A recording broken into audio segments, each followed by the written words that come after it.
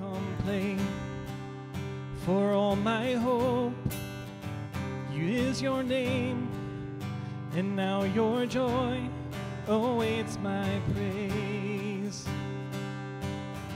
I give thanks for all you have done, and I will sing of your mercy and your love. Your love is unfailing. Lord, I am grateful.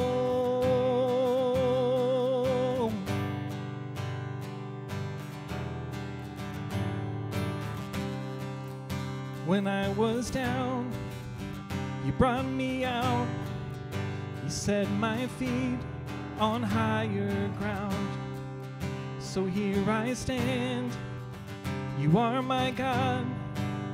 Your faithfulness, my solid rock. I give thanks for all you have done, and I will sing of your mercy and your love. Your love is unfailing. Lord, I am grateful. I give thanks for all you have done. I won't forget all the battles that you've won. Your love is unfailing. Lord, I am grateful.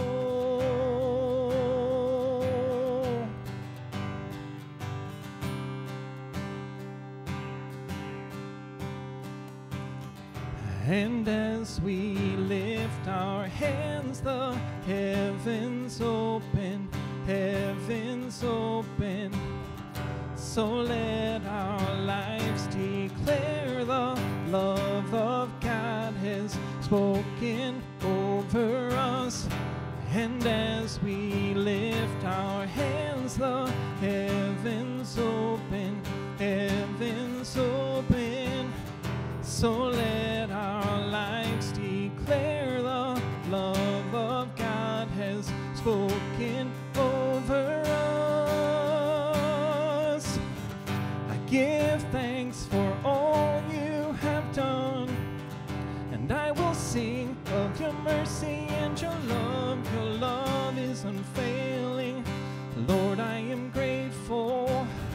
I give thanks for all you have done. I won't forget all the battles that you've won. Your love is unfailing.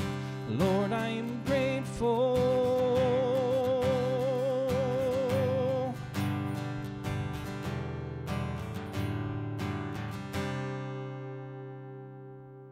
Good morning. We are so glad that you are joining us this morning for worship online. And we're live, and it's exciting to kind of be together a little bit here. But you know what? God has been so amazing to us. His love, I am so grateful for every battle that he's won in our lives and what he's going to do in our lives. God's got great things in store, and I really believe in my heart this morning that we need to open our hearts. We need to open our hearts for worship, and then when the word comes, listen to what God has for us today, and then take it serious, because you know what? God puts us together that we might grow in him. Join us today in worship as Pastor Jeremy leads us on into a deep presence of God. And then as Pastor comes and shares that word, it's going to be an amazing day. Join us.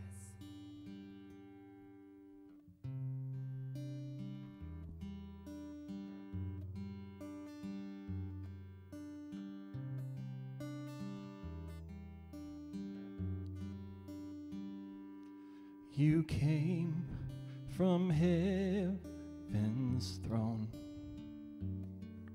acquainted with our sorrow, to trade the debt we owe.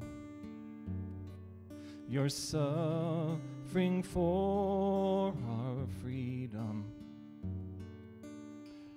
the Lamb of God in my place, your blood poured out, my sin erased. It was my death you died, I am raised to life. Hallelujah, the Lamb of God.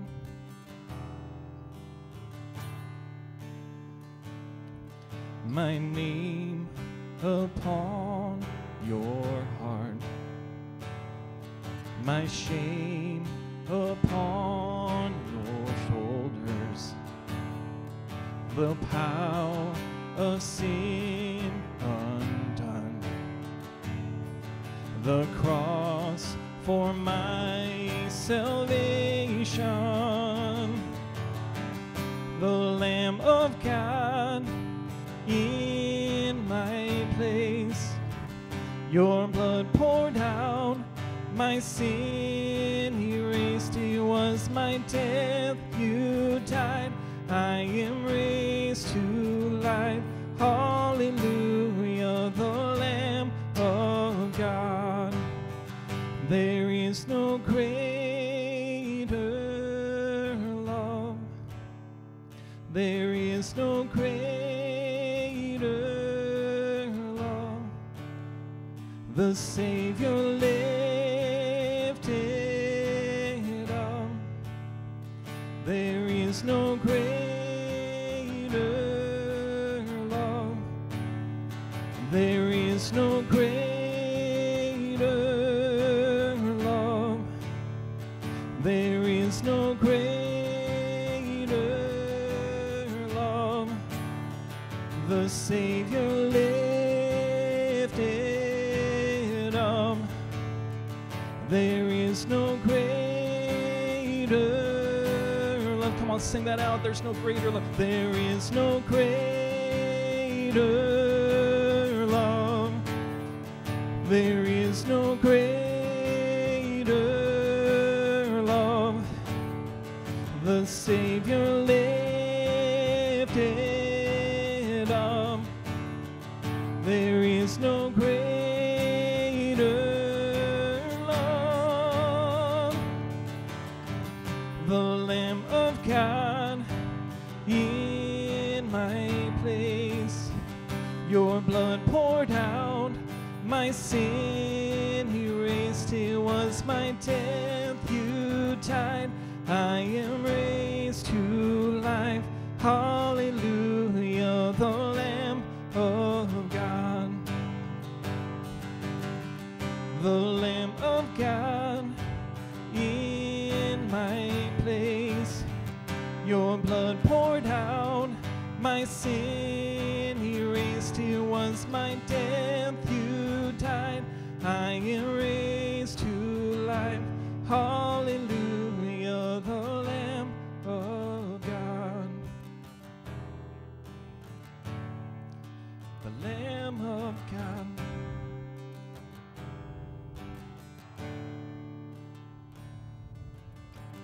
The Lamb of God in my place, your blood poured out, my sin erased, it was my death, you died, I am raised to life, hallelujah, the Lamb of God. Yes, Jesus, thank you. Thank you for your sacrifice for us, Lord. We worship you this morning. You're worthy of honor and praise, Lord. So we pour out our praise on you. Let it be a sweet sound in your ear this morning, Lord. Yes, Jesus, you are worthy, Lord. You are worthy.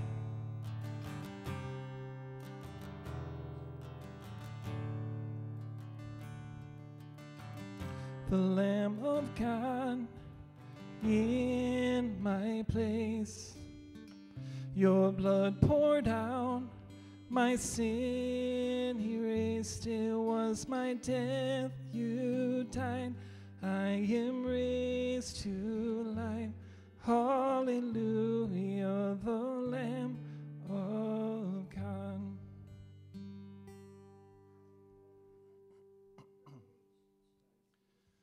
It was my cross you bore, so that I can live in the freedom you died for. And now my life is yours, and I will sing of your goodness forevermore.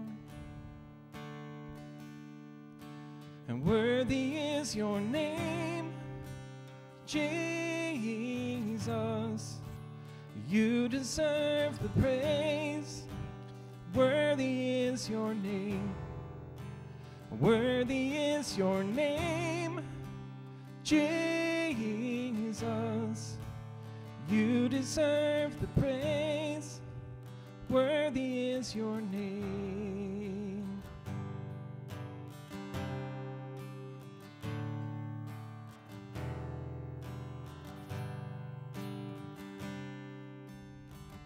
And now my shame is gone. I stand amazed in your love undeniable.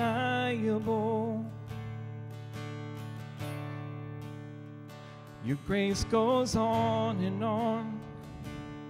and I will sing of your goodness forevermore. Worthy is your name, Jesus. You deserve the praise. Worthy is your name. Worthy is your name, Jesus. You deserve the praise. Worthy is your name. Come on, church. Worthy is your name, Jesus. You deserve the praise. Worthy is your name. Worthy is your name, Jesus. You deserve the praise. Worthy is your name. Be exalted now in the heavens as your glory fills this place. You alone deserve our praise. The name above all names. Be exalted now in the heavens as your glory fills this place. You alone deserve our praise. You're the name above all names. Be exalted now in the heavens as your glory fills this place. You alone deserve our praise. You're the name above all names. Be exalted now in the heavens as your glory fills this place. You alone deserve our praise. You're the name above all names.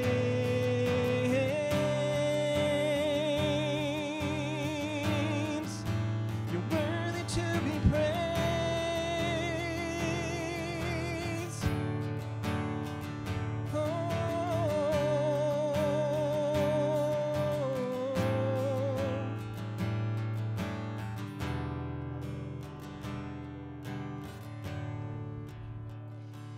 Be exalted now in the heavens as your glory fills this place. You alone deserve our praise. You're the name above all names. Be exalted now in the heavens as your glory fills this place. You alone deserve our praise. You're the name above all names. Worthy is your name, Jesus. You deserve the praise. Worthy is your name. Worthy is your name, Jesus. You deserve the praise. Worthy is your name. Worthy is your name, Jesus. You deserve the praise. Worthy is your name. Worthy is your name, Jesus. You deserve the praise. Worthy is your name. Hallelujah. Truly we say this morning, worthy is the name of Jesus. I trust this morning that you sense the presence of the Lord where you are, as much as we sense the presence of the Lord where we are. God is in this place. God is with you. And God is giving us the opportunity to call upon His name and to just give praise and honor and glory unto Him. And so let's do that this morning as we go to the Lord in prayer. Let's just vocally, audibly give God glory and honor and praise for which He is so worthy to receive. Father, we come before you and truly we glorify your name. We give you praise and honor and glory that you are worthy to receive. For worthy is the Lamb, and truly, Lord Jesus, we can know that you are in the place. You inhabit the praises of your people, and that we can know that you are here, that you are wherever your people are, in their homes or wherever they might be, that God, you are there. And you have given us the invitation to come boldly before the throne of grace, that we might obtain mercy and find grace to come in times of need. And we bring our requests before you. Lord, we know that you are a loving God. You know our needs even before we ask them. But in spite of that, we bring them to you. We cast them at your feet. And we ask, God, that you would just take every need that is represented, whatever the need might be, that you would minister to the needs and that you would just reach down and touch hearts and lives in this time together this morning. We thank you, Lord, for this privilege that you have given us.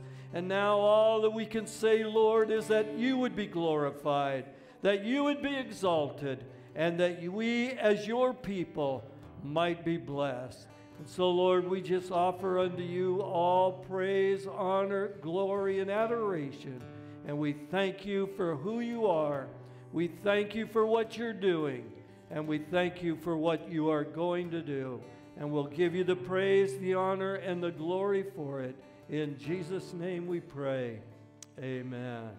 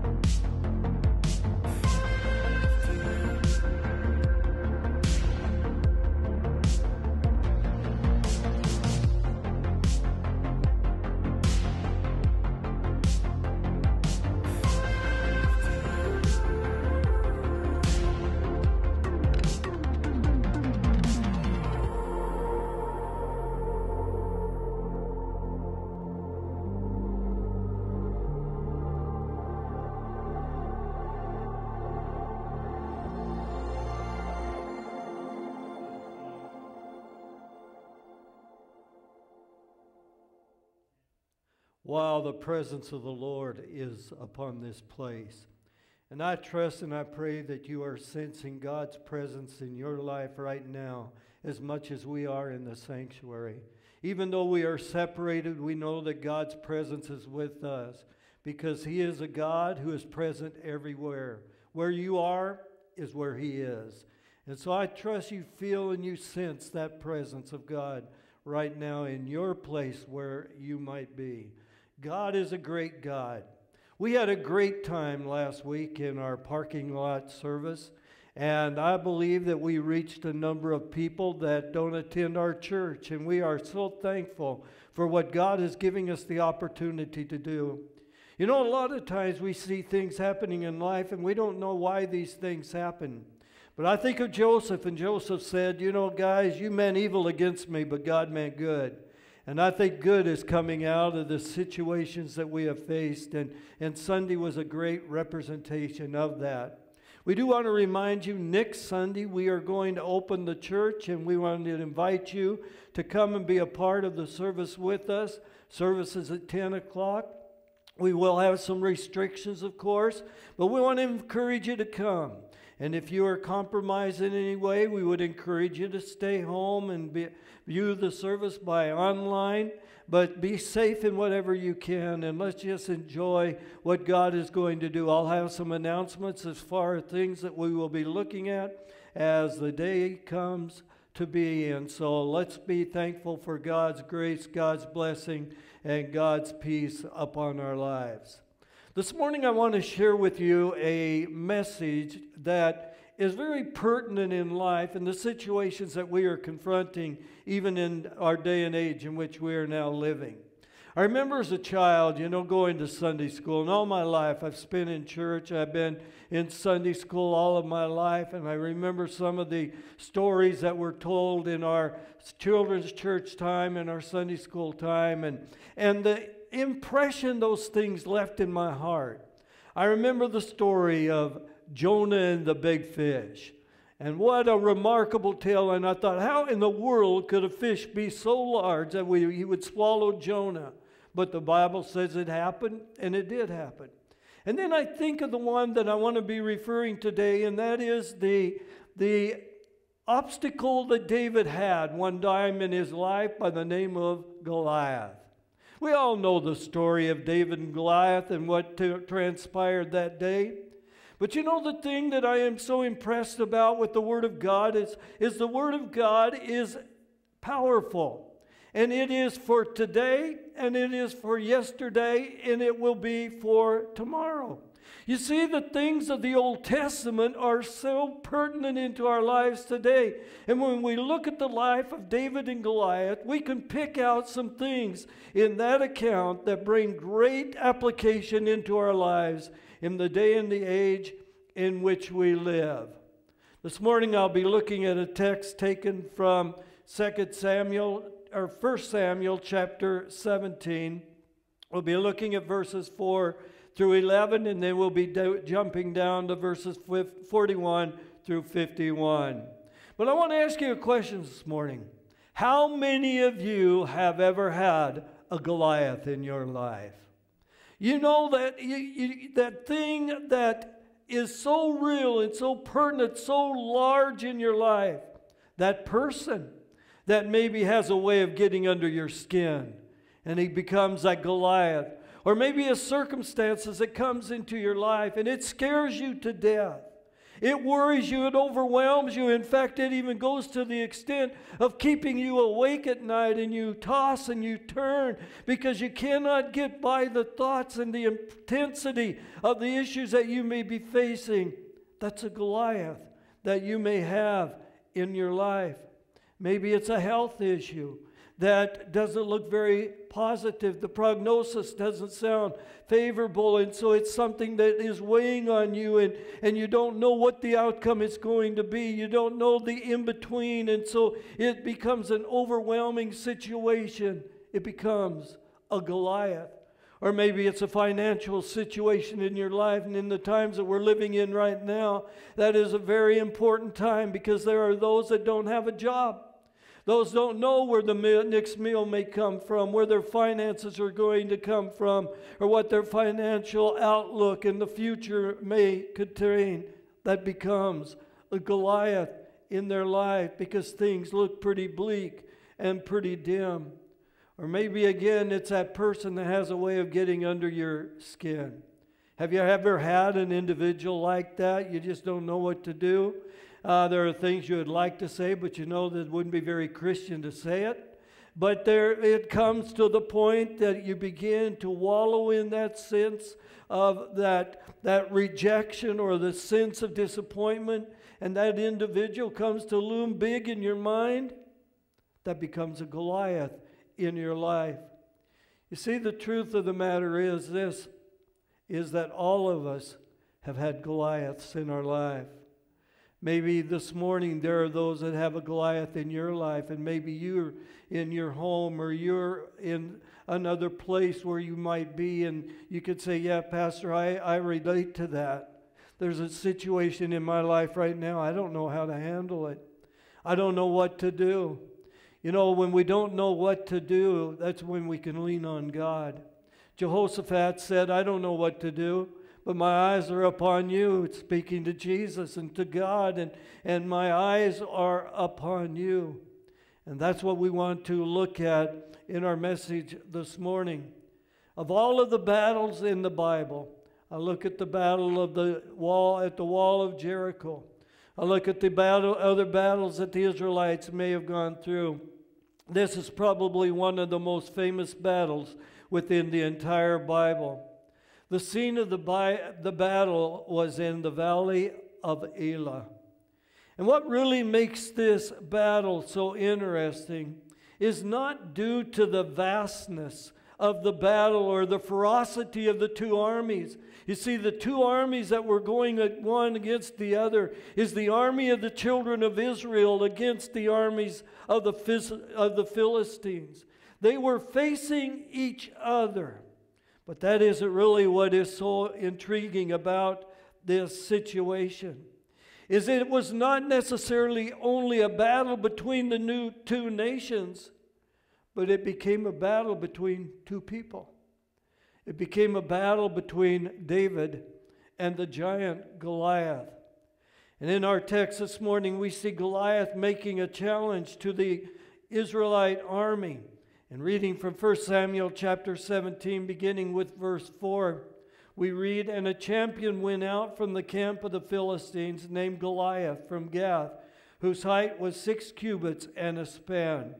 Now, when I read that, I know that he was a pretty good-sized guy. When I was looking back and giving it some consideration and studying about how tall Goliath was, one commentator said he was 9 feet 9 inches. He would have been the starting center of any basketball team. He wouldn't have even had to jump. He would have just been able to stand flat-footed. And so here's Goliath, this huge individual that was 9 feet tall. And then if that wasn't enough, is you look at the garment or the armor that he was wearing. It said he had a bronze helmet on his head, and he was armed with a coat of mail. And the weight of the coat was 5,000 shekels of bronze. And he had bronze armor on his legs and a bronze javelin between his shoulders. Now the staff of his spear was like a weaver's beam, and his iron spearhead weighed 600 shekels. And a shield bearer went before him. Then he stood and cried to the armies of Israel and said to them, Why have you come out to line up for battle? Am I not a Philistine, and you the servants of Saul? Choose a man who you yourselves, and let him come down to me. If he is able to fight with me and kill me, then we will be your servants. But if I prevail against him and kill him, then you shall be my servants and serve us. And the Philistine said, I defy the armies of Israel this day. Give me a man that we may fight together. When Saul and all of Israel heard these words of the Philistine, they were dismayed and they were greatly afraid. Here was a challenge of this gigantic individual saying, send one man who will come and face me in a battle. If he wins, we become your servants. If I win, you become our servants. You see, there are times in life that we all face the giants at some point. But when this happens, what do? Do we become like the children of Israel? And what the children of Israel, you find them doing is they were succumbing to the area and the emotion of fear. They were trembling. They were scared to death. They didn't know what to do because they knew that in their own power and in their own ability and even in their own ingenuity, they wouldn't be able to come against and conquer the adversary Goliath. And so they became fearful of what to do. But the thing that we have to do when we come into the feeling and the emotions of fear and the emotions of doubt, the emotions of any kind of decisions that we must make, is we must remember first of all and foremost of all is that you and me have the Holy Spirit abiding in us. We have the power of the Holy Spirit in us. And what does the Bible say about the Holy Spirit? He came to give power. And ye shall receive power. After that, the Holy Ghost has come upon you. You will receive power. The Bible tells us that we have not been given a spirit, again, to fear, but we have been given a spirit of power, of love, and of a sound mind. But here we find the account in the Scriptures of Goliath fighting against the armies of Israel. Now let's jump down to 1 Samuel chapter 14 and begin reading with verse 41. The Bible tells us that David took his staff in his hand and he chose for himself 5 smooth stones from the brook and put them in his shepherd's bag. But look, so the Philistine came and began drawing near to David, and the man who bore the shield went before him. And when the Philistine looked about and he saw David, he disdained him, for he was only a youth, ruddy and good-looking. So the Philistine said to David, am I a dog that you come to me with sticks? And the Philistine cursed David by his gods. And the Philistine said to David, come to me, and I will give your flesh to the birds of the air and to the beasts of the field. Then David said to the Philistine, you come to me with a sword, with a spear, and with a javelin. But I come to you in the name of the Lord of hosts, the God of the armies of Israel, whom you have defied. This day the Lord will deliver you into my hand, and I will strike you and take your head from you. And this day I will give the carcasses of the camp of the Philistine to the birds of the air and to the wild beasts of the earth, that all the earth may know that there is a God in Israel. Then all of this assembly shall know that the Lord does not save with sword or spear, for the battle is the Lord's. Now note, the battle is the Lord's, and he will give you into our hands. So it was when the Philistine arose and came and drew near to meet David, that David hurried and ran to the enemy to meet the Philistine. Then David put his hand in his bag and took out a stone, and he slung it and struck the Philistine in his forehead, so that the stone sank into his forehead, and he fell on his face to the earth. So David prevailed over the Philistine with a sling and a stone, and struck the Philistine and killed him. But there was no sword in the hand of David. Therefore David ran and stood over the Philistine, took his sword and drew it out of the sheath, and killed him, and cut off his head with it. I always am intrigued by this account. Here was Goliath, 9 foot tall. Here was David, nothing but a shepherd boy. Here was Goliath arrayed in his armor and with his javelin and his spear, with his armor bearer, his helmet of bronze. And here he stood before David the shepherd boy. And David didn't stand with a javelin or a sword. He stood with a sling and a bag with 5 stones. What chance did David have in this battle? But what do we find David doing? David did not cower in fear, but he ran toward the enemy. Did you catch that in the scripture? David was not captivated by fear. He did not wallow. He did not shy back in any way. But the Bible says David ran toward Goliath. He was anxious to meet the enemy in the battle because he knew that the battle was the Lord's. You know, you look at that and you see the armor of Goliath versus the sling of David. You would almost come to the point of saying that would be like shooting a battleship with a BB gun, because that's the way it appeared. But there was one thing that the Philistines were unaware of or did not acknowledge of the existence of. The one thing that motivated David to follow and to run toward Goliath, it was not necessarily the sling in his hand. The thing that motivated David to do what he did was the presence of God.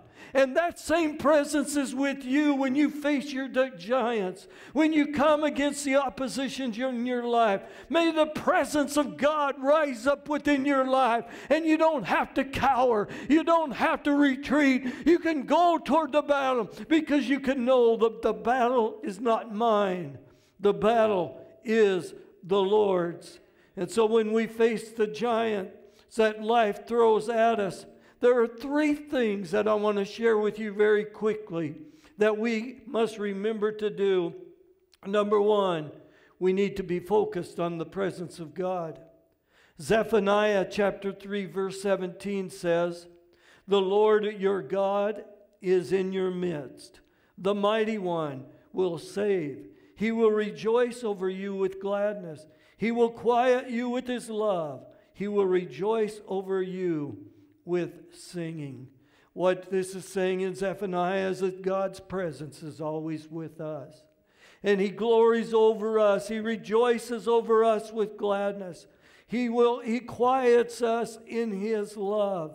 And when we come against the Goliaths in our lives, what we must be careful that we focus upon is not the Goliath, but we focus upon the ever-abiding presence of a holy God, who said, "I will be with you. The battle is not yours. The battle belongs to me, and my presence will be with you always. You will never be alone. I will be with you at all times, even unto the end of the age." God's presence is always with us. So where do we look in the time of battle? When Goliath begins to approach, Goliath begins to defy God, defy us, defy anything that we would try to do for God, telling us that we can't do it, telling us that we're not qualified, that we don't have what it takes to do it. But we can look in the face of Goliath because we're not facing and we're not focusing upon Goliath. We are casting our gaze unto Jesus. The writer of Hebrews chapter 12 verse 2 says, "Looking unto Jesus, the author and the finisher of our faith, who for the joy that was set before him endured the cross, despising the shame, and is set down at the right hand of the throne of God." Notice what the writer says, looking unto Jesus. You see, the objects that we look at are going to be the big objects that we attend to. If we are looking through the eyes of Jesus, the problems will be minimal. But if we look at Jesus through the eyes, if we look at Jesus through the problem, we find the problem is pretty large. They become a Goliath to us, and so he says, looking unto Jesus. That is where we must focus. Our attention is upon the presence of the Lord. His promises are given to us of his presence. And what we must do is we must focus on the promises that He has given to us. Joshua chapter 1 verse 9. And this is a portion of Scripture that I have come to appreciate so very much. I remember some years ago, several years ago, in fact, when I was elected the first time to serve as a sectional presbyter of our section in North Dakota, I was scared to death. I didn't feel qualified. I didn't feel like that was where I should be at all. And I remember that there was a letter that I received that spoke volumes into my life. It was from our district, our assistant district superintendent at that time, Brother Ted Easton. And he wrote me a letter and he said this. And he said exactly what God spoke to Joshua. Have I not commanded you? Be strong and of good courage. Do not be afraid nor dismayed, for the Lord your God is with you wherever you go. And I took that challenge of being a presbyter, served in that position for 12 years, with that in mind, that I may not feel qualified and I may not be qualified. But I know that my focus is not upon the issues that we face. My focus is upon the God who is a God of all things, that said, I'll be with you. Don't be afraid. Don't be dismayed, for I will be with you wherever you go. We must focus on the presence of God. Second of all, we must be fearless in the power of God. We must be fearless in the power of God. I said earlier, a text that is taken from 2 Timothy chapter 1, verse 7. For God has not given us a spirit of fear, but of power, of love, and of a sound mind. And maybe you're facing a Goliath right now, and there's some fear that is beginning to build in your life, not knowing what to expect, not knowing what to do, but you can recognize the power of God within your life, and you can be fearless in God's power, because He has given you not that spirit of fear, but He has given you power of love and of a sound mind. And what is so awesome about that idea is that God is not just some little God that we serve. He is not just some little being that we reverence and that we honor, but we serve a God who is omnipotent. We have a God who can do all things, and He does all things well. The Bible says He is the Lord, the God of all flesh, and there is nothing, absolutely nothing, that is too hard for Him. If you are involved in facing a Goliath, I want to encourage you. I want to challenge you. Look to Jesus. Look to Him as the author and the finisher of your faith. But I also want to challenge you to be fearless in the power of God, because God said, I will not let you go. I will not fail you. I will be with you. And my God, who has said that to you and He has said that to me, is a God who is omnipotent. He is a God who is almighty. He is a God who is all powerful. And what is cool about this whole issue is He's working in us. He's working in us. Can you grasp a hold of that this morning? That God, the God omnipotent, the God Almighty, is working in your life. He's working in my life. We're not alone. He is with us. Paul said in Ephesians chapter 1, beginning with verse 19, and what is the exceeding greatness of His power toward us who believe, according to the working of His mighty power, which He worked in Christ when He raised Him from the dead and seated Him at the right hand in the heavenly places, far above all principality and power and might and dominion, and every name that is named, not only in this age, but also in that which is to come. And He put all things under His feet and gave Him to be head over all things to the church, which is His body, the fullness of Him who fills all in all.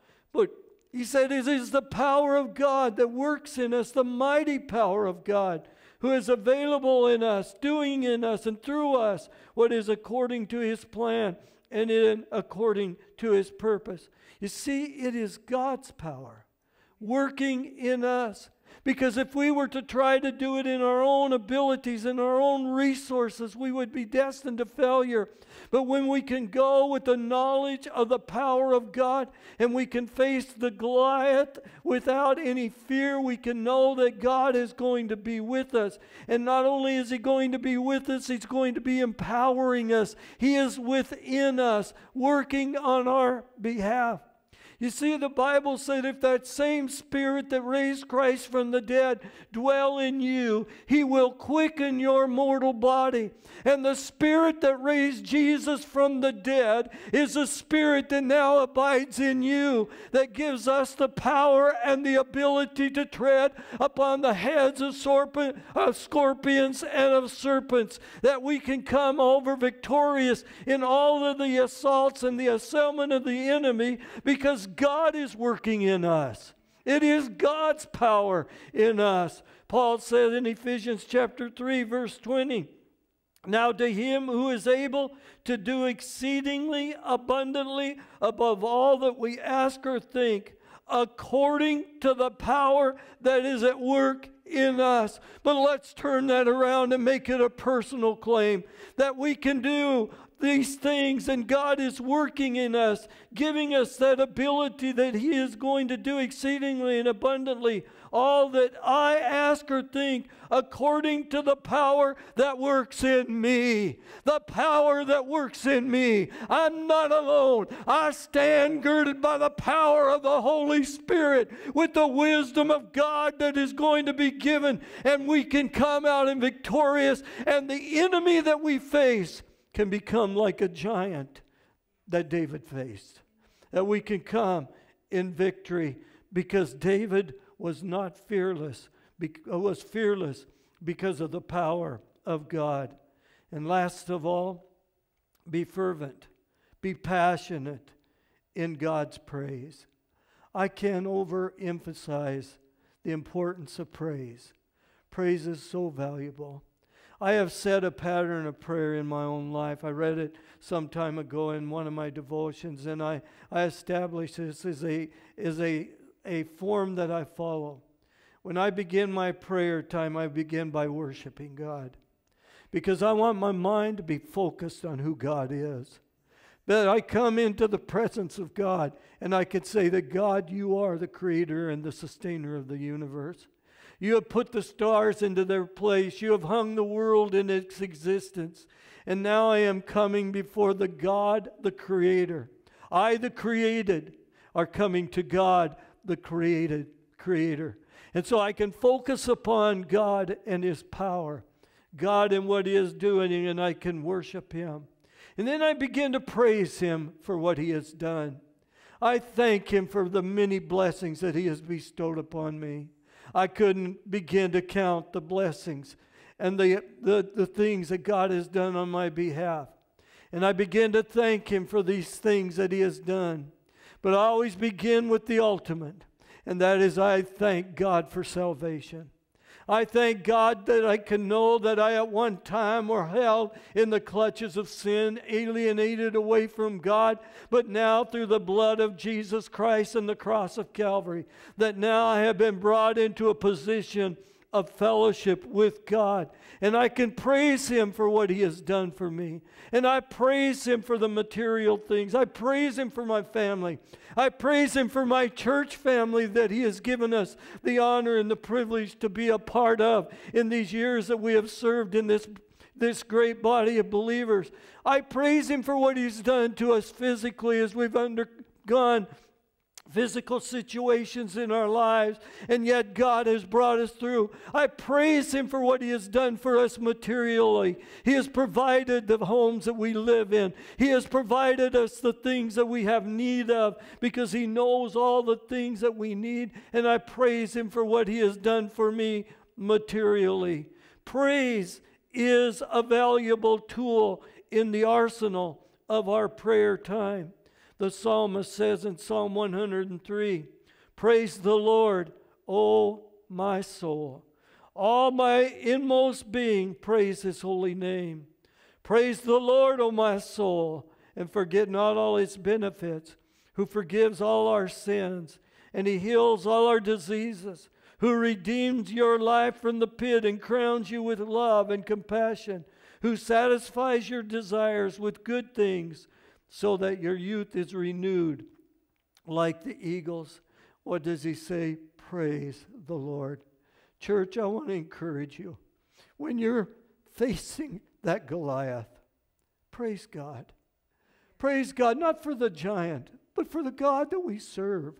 The God who is on our side, the God who is in control. Praise Him. And you will be amazed what that praise will do. It will focus, it will center the focus of your attention away from the Goliath and begin to focus upon the blessings and the goodness of God. I was thinking of David when they were coming into Jerusalem after they had recaptured the ark. And there was a great time of celebration, exuberance, because they were walking in the presence of God, which was the ark, was a sign of God's presence. And when they were coming into Jerusalem, you see David, who he was lost in praise. He began to dance, he began to sing, he began to praise. Why? Because he was in the presence of God. And when we're in the presence of God, of which we are every day of our life, we know the presence of God, so we can just say, God, I want to praise you. I want to praise you. I want to thank you. I want to give you the glory and the honor which you are so worthy to receive. But there are times in our lives that we go through some hardships. We go through some issues. We face our Goliaths. But I think of the Goliath that Paul and Silas was facing in the Philippian jail. The Bible says that they were tortured, they were disciplined, they were given a beating by the whips of the guards of the prison. They were put in stocks, they were set into a prison cell. But what do you find Paul and Silas doing? They're not saying, oh, woe is me. God, why did you allow this to happen to me? After all, I'm serving you. I'm doing what you want me to do. And I've been called by you, and I just want to see your blessings upon my life. And so, God, I don't know why this is happening. And I feel defeated. I feel discouraged. I feel depressed by what's happening. But you know, the thing about it is, that's not where you find Paul and Silas. The Bible says that in the midst of what they were going through, they were giving praise unto God. They were offering praise and thanksgiving unto God because the trial that they were involved in was not going to change the nature of God.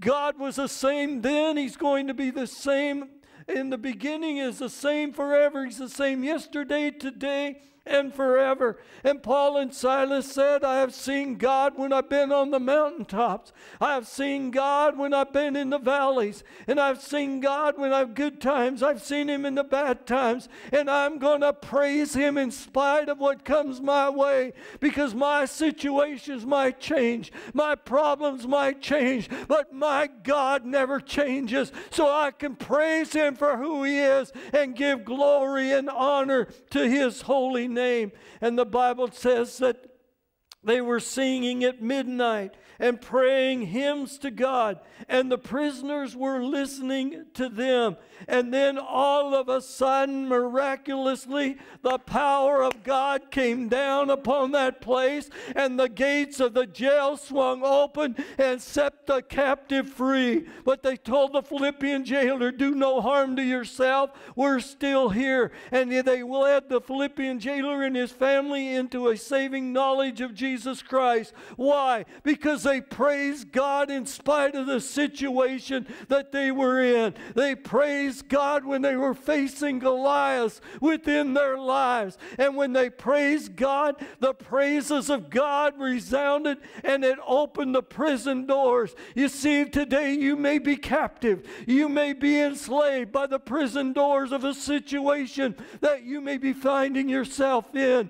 You may feel like all is lost, but I want to assure you today, friend, if you will give praise unto God and let God begin to minister into your heart, the prison doors will swing open and you will be set free, because you will acknowledge the presence and the power of God. Because one thing is certain, Praise honors and it pleases God.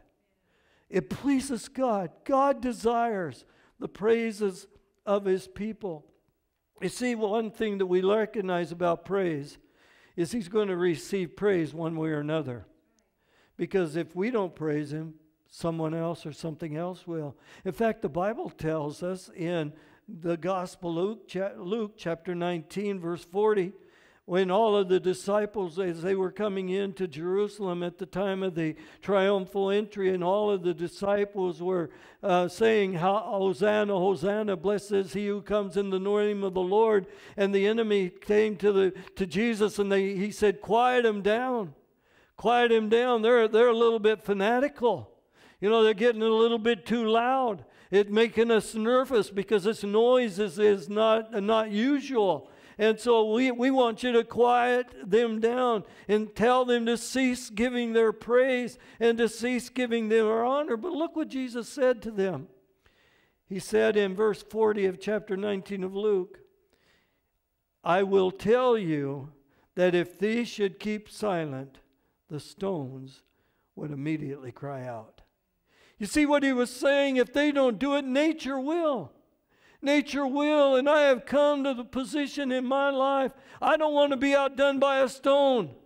I don't want to be outdone by nature because I've got a reason to praise God. I've got a reason to rejoice in the gladness of God. And if it causes me to dance, so be it. If it causes me to shout, so be it. If it causes me to rejoice, so be it. Because I know that I have a God that is worthy to be praised.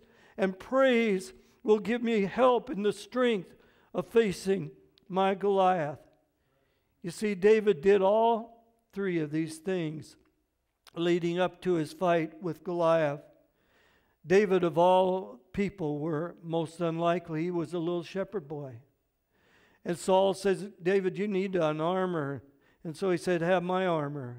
Brave Saul, here, you use my armor. So David put on the armor of Saul, and he said, no, I can't wear this armor. I haven't tested it because I have my shield in the things of God. I have my position in God, and my sling has proven to be true because God, the God that I now serve, is a God who delivered me out of the mouth of the lion and the bear, and He'll deliver me out of the hand of Goliath. You see, that's what motivated David to fight the fight because he had known that he could focus on the presence of God. He knew that he could focus on the power of God. He knew that he could focus upon the things that God has done and giving Him praise and honor. And he had all his faith in the presence and in the power of God. And David gave praise when he had conquered the enemy.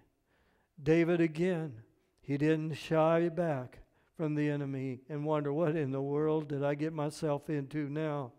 How am I ever going to overcome? No, David knew in whom he had believed, and he was convinced that he had committed unto him against that which he had given that day. So David went in the power of the might of God with praise, with thanksgiving, full of faith, and David conquered the enemy. You see, today this entire story is not about a little shepherd boy who beat a huge giant. This is a story about God.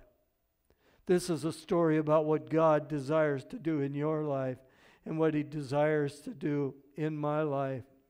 The point of this battle is not between David and Goliath.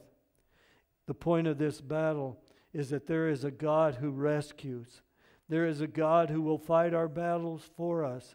And there is a God who is bigger than any giant you and I will ever face. Father, today we thank You for the encouragement that You bring to us through Your word. That God, we know that You are with us, and we know that You are bigger than any battle that we will ever confront. That You are bigger than any situation that we will ever have to go through. And that we can focus upon You. That we can focus upon the reality of Your presence and of Your power. And then we can also focus upon the reality that we give praise unto you for what you have done. And so, Lord, I pray that you would speak into the hearts and the lives of your people today.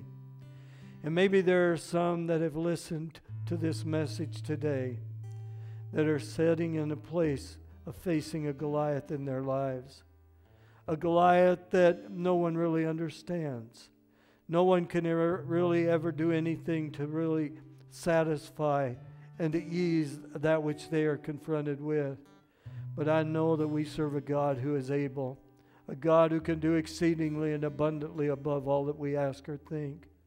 And so I pray that you would minister to those that may be going through situations in their life and they don't know what to do, they don't know which way to go, they don't know which way to turn. But God, I pray that you would speak indelibly into their hearts and just simply say, I am with you. I'm with you. And God, maybe there are those who really don't know you in a personal way. And they would desire to find this hope that we have just expressed in the times of the battle, to know that you go with us. And I pray that you, by your Holy Spirit, would speak into their lives and draw them unto yourself, that they might find that hope and know that the God of David is our God. He's the God who we serve. And so, Lord, we thank you for your word that is true. Heaven and earth is going to pass away, but your word will never pass away. It is true. It has been established in heaven, and it is given for our benefit, for our encouragement, for our good. And now, Lord, let it be that in our lives, we pray. Give us a great week. I pray, God, that you would bring us together next Sunday as we come together in an open church, that we might be able to just enjoy your blessings as we come together. And now, God, we ask you to be with us, guide and direct us, and may our lives be found in you. We pray in Jesus' name. Amen. This morning we do want to remind you of the importance of your giving. We are dependent upon your giving. We know that we have been several weeks without being able to come together, and that has been miserable enough. And we are looking forward to getting back together, of which we'll be doing next Sunday. I would like to say that it is Father's Day. And in keeping with our Father's Day tradition, my wife Kathy will be speaking next Sunday, and so you won't want to miss that. But we want to remind you of our giving, and we appreciate so very much your faithfulness. You have been above and beyond faithful, and we want to say thank you. And we know God's blessings will richly be upon you as well. We say thank you. But we give you the various avenues of ways of giving. We give you the traditional ways in which you can send a check, bring a check into the church office, and that will go into that part of your giving of your tithes and of your offerings. Then there is a website by online going onto the church's website. There's the smartphone text give and to the number of 833-394-8007. And then there is the Tidely app. All you do is download that app and set up the program, and you will be set to go. And so we want to encourage you. Be liberal in your giving. The Bible tells us God loves a cheerful giver. And if we give bountifully, we're going to reap bountifully. If we give sparingly, we will reap sparingly. And we know that God is faithful. So we'll see you Sunday. We're looking forward to seeing you. It was such a treat to see you last Sunday, and we're going to be looking forward to next Sunday. God bless you. We want you to know we love you. We appreciate you, and we thank God every day for you. God bless you.